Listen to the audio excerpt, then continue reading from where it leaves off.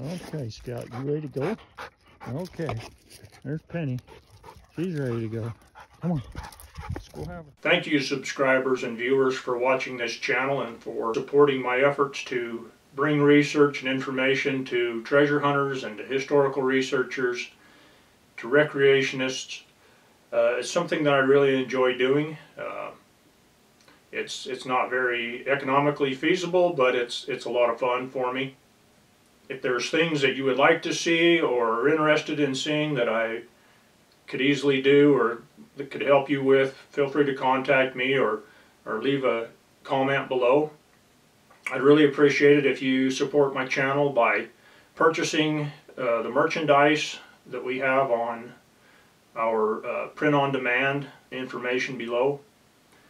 And if you feel so inclined, you're welcome to send support via PayPal.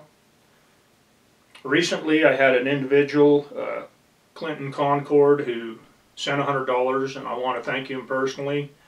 And I sent him a t-shirt from my collection in thanks. And I'd like to also thank those who have encouraged me, who have sent me emails and different letters. I can't always get right to them. You know, I have to make a living too, and so this is just a thing that I do on the side that it doesn't bring me very much money, but it is kind of rewarding and it is a lot of fun. I would like to make more video. I would like to produce more content. I would like to take more trips into the field, but my time is valuable, and only through this channel growing and getting support from my viewers can that happen. I would like to go out and find other like-minded individuals and talk about them and collaborate on projects with them, have interviews with them, and bring that information to you. But I can't do it without your help and your support. And so it really helps feedback in a direction and things that you're interested in. One of my big pet peeves is I really like using quality music in my videos and things that I enjoy, but because of YouTube's restrictions and because of the copyright strikes and things, which in my opinion are ridiculous, you know, but quality music, all it does is it pushes fans of that music to go watch more of their videos and listen to their music. So but that's one of my pet peeves is being able to use quality music, and I have copyright-free music I've got to use over and over again or find other avenues for it. So if anybody knows or understands where you can find good music and that I could use on my videos, that would be great. I do my best to bring you factual information, as much of the information about our research as I can, without, you know, giving away things that people have entrusted to me or things that we're working on that need to have location security or protection. But I hope in the future that we can bring you more metal detecting, more diving. We have an operation where we're gonna go looking in some freshwater lakes, and have a lot of research that backs up all of our efforts.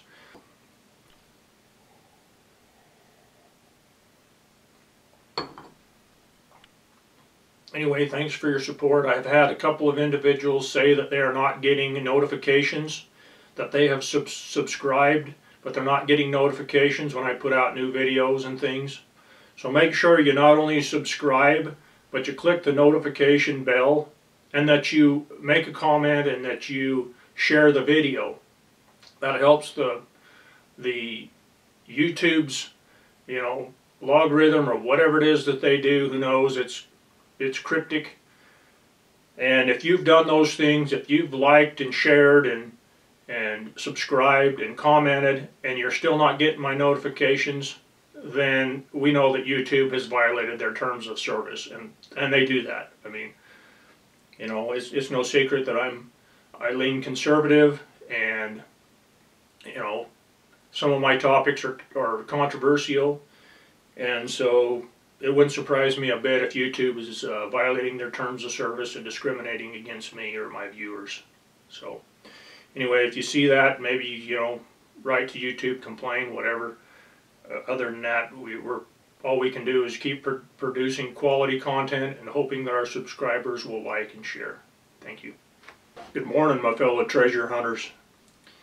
And Happy New Year. This evening is going to be the new year, and I hope your new year is better than the old one. Anyway, today I want to maybe clear up some confusion and offer a few more observations than I did yesterday on the Curse of Oak Island.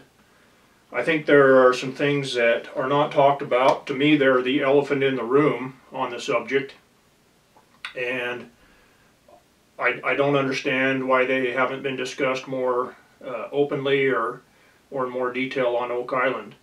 It seems apparent to me that I think it was probably a British military operation at one time. It possibly could be a Templar operation from an earlier time. If it is multiple occupations, it's obviously linked to the strategic location of Oak Island off the coast and shipping near a very prominent shipping lane. It was a strategic location. So I think it was either a military operation, a Templar operation, which could also be termed a military operation, or a secret cache of a king or an elite person. The two things that bother me about it is if it was simply a cache site of something of value, whether historic value, of great monetary value, you wouldn't go through the effort to create ship's wharfs and stone paths and clearing areas and bringing oxen onto the island and have, you know, there's ox shoes everywhere. If you want to do the math, let's do some simple math, some simple treasure math.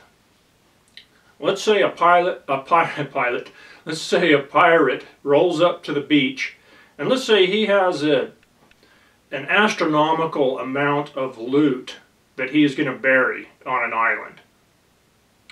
Let's say he has 30,000 pounds. Well, let's make it simpler. Let's say he has even more. He has 100,000 pounds of gold, silver, jewels. I mean, it'd be an astronomical amount that even a king of great wealth in his day may not have had 100,000 pounds of gold and silver and precious jewels. You know, which begs the question, where did this supposed loot come from? I mean, where did it had to have disappeared from someone to show up somewhere else, for instance on Oak Island.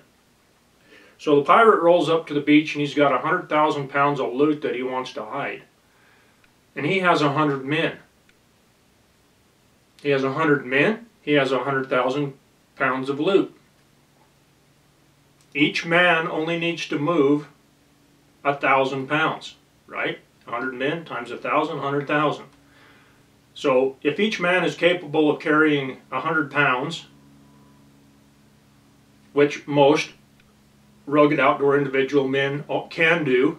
I mean, you look in the want ads, the job listings for construction workers, and one of the things they'll say in there is must be capable of lifting 100 pounds repeatedly throughout the day, or some similar thing.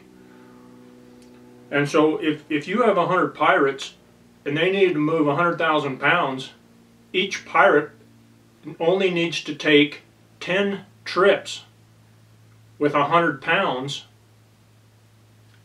to move 1,000 pounds each, total of 100,000 pounds. It doesn't take a 2-year construction of a stone wharf and ox carts and secret paths and all this stuff, bringing a ship into the swamp and burning it and building a path to the money pit and then burying it to get 100,000 pounds from the coast, you know, a couple hundred yards inshore and cached into a money pit. So each man would have to make 10 trips with 100 pounds to be 1,000 pounds. Times 100 men is 100,000 pounds. So why do they need to have ox carts and ship's wharves and all these things that are obviously have been created on Oak Island that took months with hundreds if not more men and perhaps even years to create? Well, the easy explanation is this was a military operation. When you're doing military operations, you have endless labor from men who are idle doing nothing, and you put them to work to keep them out of trouble. You're building a base for protection, a naval base, or you're trying to start a settlement.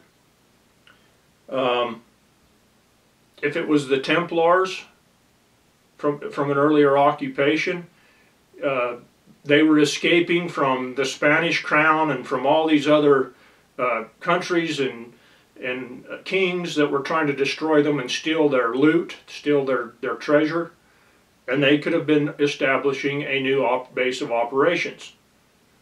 But they obviously were not just moving 100,000 pounds of loot from the sea to the shore to hide it. There had to be more going on here than that. It's a no-brainer. They didn't need oxen to move their loot. I mean, the amount of ox shoes and the amount of oxen and ox carts and paths that they're finding on Oak Island, they could have moved enough weight to create and build one of the pyramids in Egypt. And obviously they didn't take and create a pyramid, you know, that much loot and shove it down the money pit hole. It was obviously a base of operation. And my personal theory is that it was a business port, that it was built, constructed, and set up to be a port for working on ships, or shipping timber masts, or for resurfacing damaged ships. You know the pine tar kiln, for instance. It's been speculated that it was built to, you know, slather a box full of treasure and shove it down into the money pit. Possibly. That was one of the purposes. But it obviously had a bigger point or purpose. You wouldn't have to build a pine tar kiln to garner enough resin to cover a large chest. All you would have to do is build a fire, bring a bunch of sapwood and some metal pans, break off the sapwood, melt it, burn it down, get the resin, and cover the box. No, this was a business or a industrial size operation where they were probably retarring ships, bringing ships into this created safety port in what was now the swamp. They were bringing ships in, they were resurfacing them, they were probably bringing masts from the mainland, either floating them in or using the oxen to get the masts from the mainland and bring them onto the island, and retooling and serving ships. Maybe they were making potash on the mainland, which is the result of burning large amounts of wood. It was used in pottery and all kinds of fertilizer and things over in Britain. There was much more going on here than simply hiding a treasure. Now, if you had a huge, booming industrial operation on an island that was convenient to a shipping lane, you would have to be storing large amounts of gold and silver and trade goods that were being used in your business. You would be taking in money, you would be taking in gold and silver and items in exchange for your services, and perhaps that's how the money pit started. Maybe it was an ancient banking system of protecting the treasure. Maybe the money pit was protected, maybe they had a place where the money was brought down, put into the money pit, and guarded by soldiers, and it had added means of security on the surface. That makes a lot more sense to me than a large Templar treasure or any other treasure being put down in the money pit and with a water trap to, you know, protect it from being stolen. I mean, the very act of putting priceless things in an area where they can come in contact with salt water is counterproductive. Obviously, no matter how much pine tar or waterproofing protection you put onto a box of any kind, whether it's metal, wood, stone, cement, at some point the salt water, the seawater is going to permeate that and it's going to destroy everything that is inside. Salt water, the only thing that salt water doesn't affect is gold. Everything else will affect. Silver will tarnish, copper will tarnish, it'll totally erode paper, wood, books of any value are going to be just destroyed by the salt water. And there's no way in time, with pressure, with salt water, to keep the water out. It's going to corrode anything you put it in, aside from an entirely, you know, gold cyst with something inside. There's just no way to keep the water out.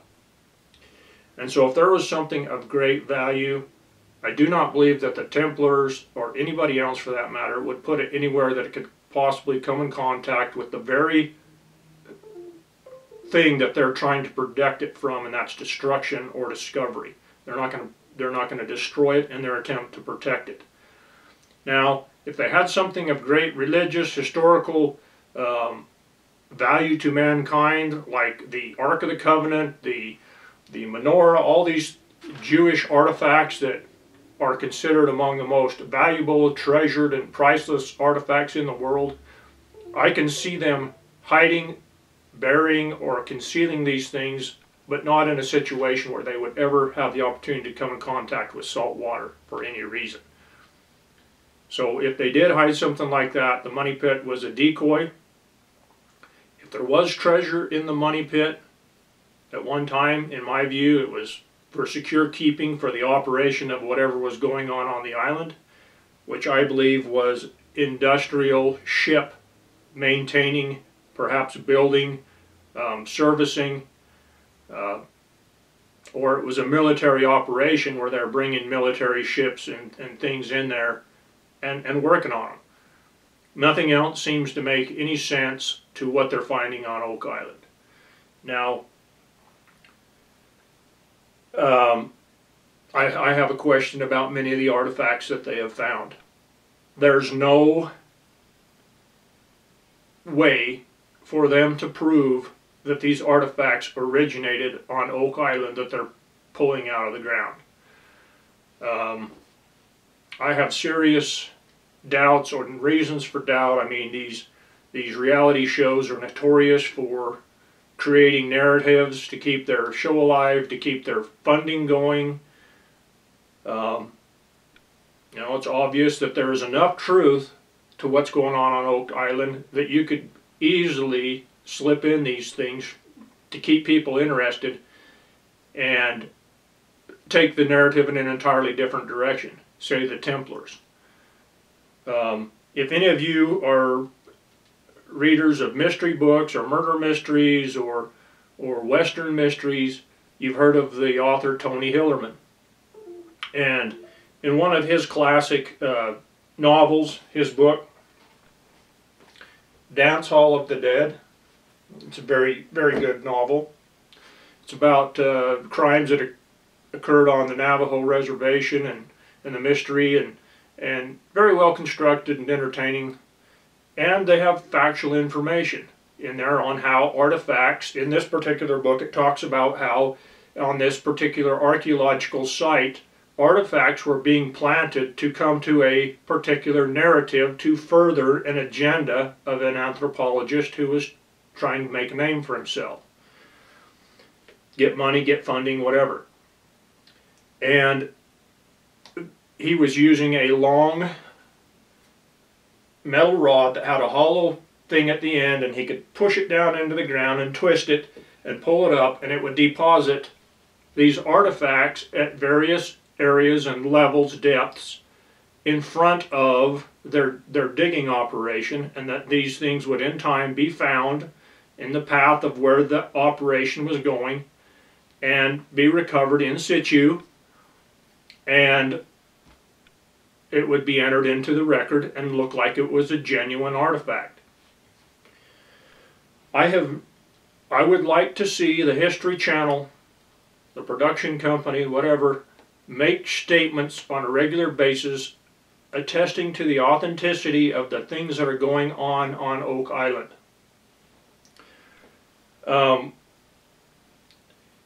These companies need to take into consideration that artifact hoax is fraud, and it's a crime to manipulate, plant, or alter artifacts or place them out of context and perpetuate historical fraud. That's a felony. And so if anybody from the History Channel or the subsidiaries or the filming company is ever found, caught, or any behind-the-scenes person comes forward with this, that is a felony that is punishable with severe fines and jail time. And I hope they're not doing that. So I would like to see the History Channel make a statement, basically the small print, before or after every show, stating that the things that are happening on this show are factual, they're unrehearsed, they're not created for a narrative or for entertainment purposes. And, you know, until that happens, there's always going to be, well, there's going to be a lot more speculation about the authenticity of the show. So as much as I like it and enjoy it, I just have to take it as an entertainment, for entertainment purposes. However, when I start to find things that align with things I'm working on and that I find organically in my area that seem to align with things that I see on the History Channel, Oak Island, it starts to, you know, it really starts to kind of mess with my head, because perhaps the things that are happening on the show are factual. Are they all factual? I don't know. I guess you're going to have to make your own judgments about that. But I have found certain sites and things that I do not believe now are Spanish or related. I do believe that they are more Knights Templar, or perhaps somebody mimicking some of those things. But I know as a fact that they're not recent. You know, they're hundreds or hundreds of years old or older in several cases. And at some point I'm going to talk about and show and reveal those things when we've put the technology in the area and are convinced that we can't find what's there. Or, as I believe in the case of Oak Island, that whatever may have been there may have been recovered. You know, I think that if they were using Oak Island as a depository, if that was their security system for the banking system of the island while it was involved in, you know, a shipping business, a military expedition, you know, the payroll operation of this military operation, that they would have obviously taken the treasure with them when they left. Now, there's always the possibility that whatever it was, that it was destroyed or attacked by natives or by another military group or people. We have evidence all over the island of charcoal. Some of the charcoal that they found dates back hundreds and hundreds of years. Obviously, this could have been from Native American occupation of the island instead of Knights Templar, or, you know, the French or the Jesuits or somebody like that, or Spanish. It could be Native American occupation before these groups came into the area, and it could also be Native Americans that destroyed the occupation that was there, that drove them away. The Indians may have burned up everything that was on the island, may have attacked them and drove them off the island. Maybe there weren't any survivors. Maybe all the survivors, or the survivors, were taken hostage, or, you know, were executed and thrown into the ocean or buried. We don't know. But whatever the case is, the mystery of Oak Island is that there is not a real historical record of what happened there, which leads us to believe that it was a, you know, a secret operation. It was you know, it was an operation that was not known or accounted for by any crown or military. And so was it a, you know, a deep state, a Templar operation, some elite, some king or elite person hiding some of their loot or treasure? I hope we get more answers.